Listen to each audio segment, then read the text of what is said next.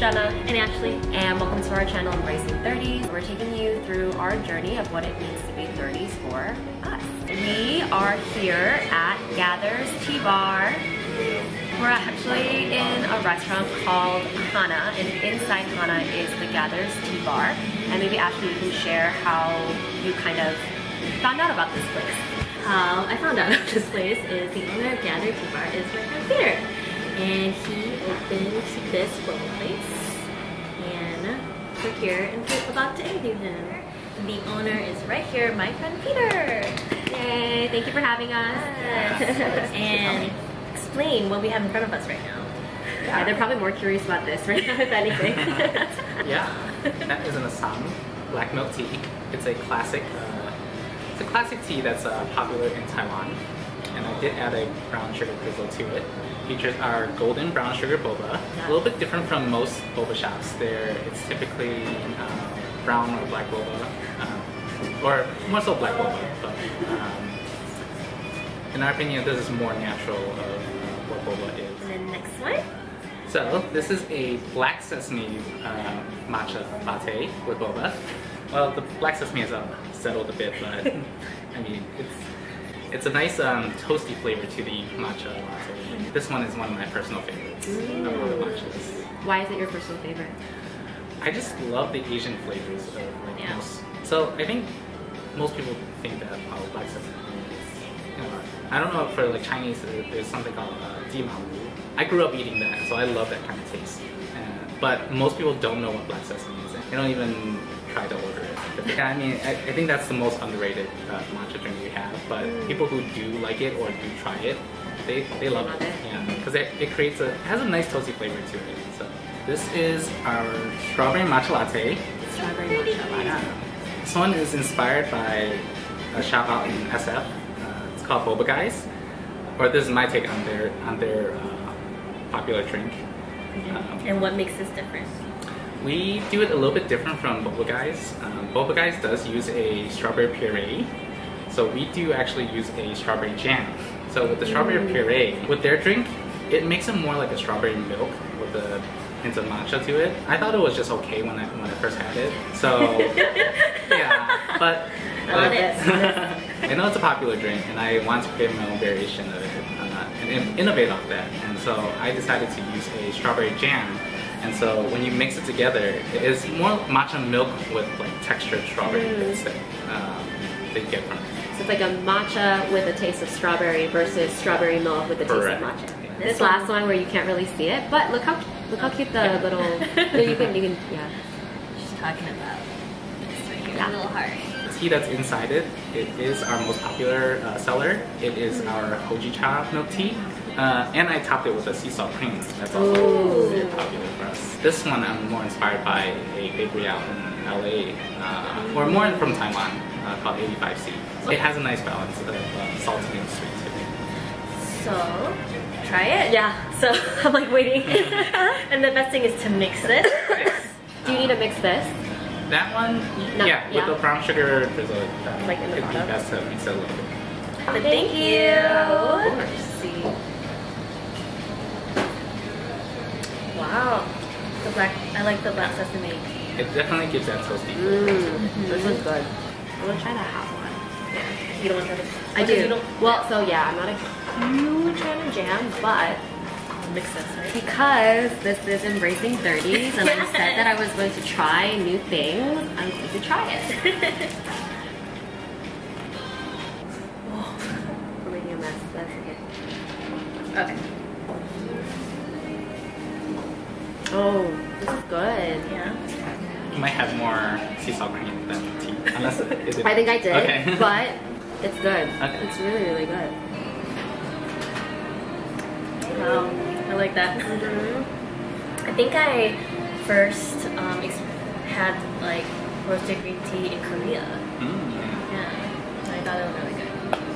You know, Maybe, you know what, I think I did have a lot of the sea salt. That's a strong flavor in my mouth right now. It's like green tea, there's roasted green tea in there. well, this whole thing is good.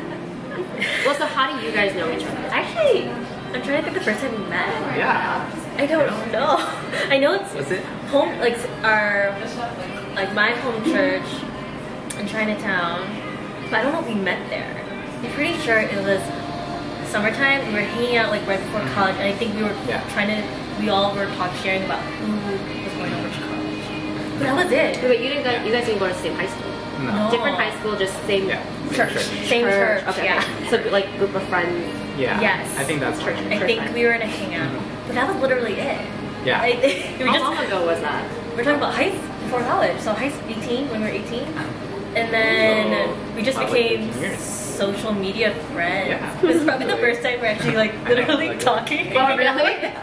And then I remember the time I bumped into you when you worked at J. Crew. Oh really? I don't even remember that. We were just shopping around, and then you called my name. I'm like, oh, actually. Yeah. So you grew up here? So I pretty much grew up here in Bridgeport. Bridgeport. Chinatown area. So born and raised in Chicago. What did you study in English? Yeah. And how did you get here? So I actually studied accounting, but before doing accounting, I was still undecided on what I wanted to major in. I was in between doing chemistry and accounting. I wanted to do chemistry and possibly get into pharmacy. Yeah, so I decided to do accounting. Even then, I think it was my second year, 2 years into accounting. That's when I decided I don't think I want to do accounting anymore. While you were in school? While I was in school. But at the same time, I'm gonna finish. It stems from like a lot of my family members, they started businesses themselves. And so I figured, okay, I'm doing accounting, I can learn a lot of the basic fundamentals of business and just finish up with that. I just really wanted to do something, like start some kind of business, but I don't know what. I think it wasn't until a year in after doing marketing, I travel out to LA. I love just like checking out new restaurants, new tea shops. I figured, okay, what is my passion? Maybe I can like dabble into that and start a business like that. At that point, how old were you? I was 23, 24. Okay.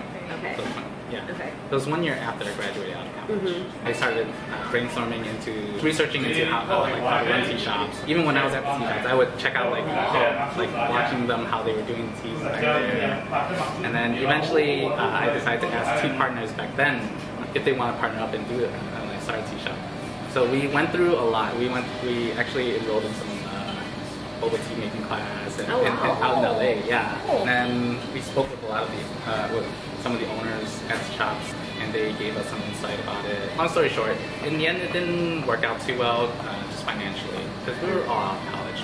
We did have some money set aside, but then like we needed a lot more money just to commit to like building out a shop. So I continued on. I left my marketing job and I pursued my intended major, which was accounting, and so I did that for the last 5 years.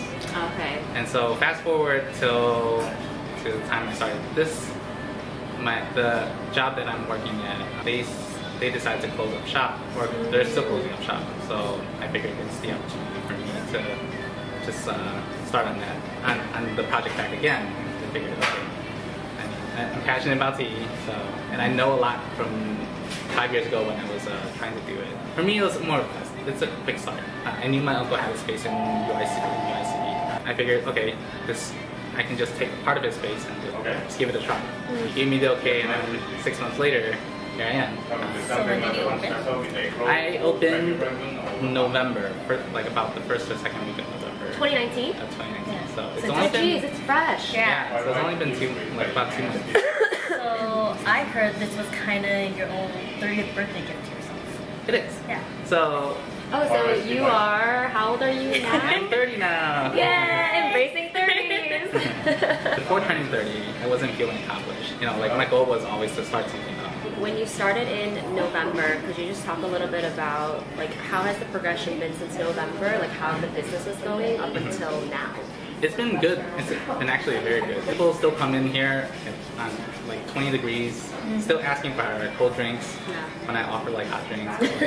A lot of it had to do with my friends like coming on regular in the beginning because of the word of mouth. Like I've been seeing a lot of people I'm not familiar with. Besides your place, what's your favorite bubble tea place in Chicago? I would say before my go-to was either Taipei Cafe or Hello Jasmine. Mainly because they have a good strong tea taste and they were consistent for a while. And that to me is very important. And same with like my concept too. Everything just has to be consistent. It has to have a good, strong tea taste. One question I do have is why did you decide on the plastic lid and not the seal? Sticker seal. There's a few reasons. With the seals, it's fun to like pop it and like it's more traditional to Taiwan, like Taiwanese style. But I figured with the lids, it's a little cleaner, classier. And that way I can adjust the sugar level or do any kind of adjustments with it. So what would be an advice you would give someone who just turned, they're already in their mid-30s, late 30s, wanting to start fresh? It might sound cliche, but it's just like, you just go for it. I would research into a lot of things. And like I would know the concept of a lot of things, but I wouldn't like actually go out and do it. The more older I get, the more I understand that like if you just want something done, you just have to do it.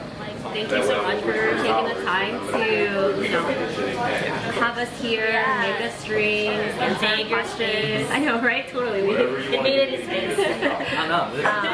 This open. Yeah, and we just want to wish you the best of luck in your future endeavors. So, yeah. Thank you. The owner. Sorry. The owner of Gather Tea Bar is my friend. Oh my god, wrong. The owner of Tea Bar. Gather. It is an option in the future to be able to. Hi, welcome to Embracing Your Eyes.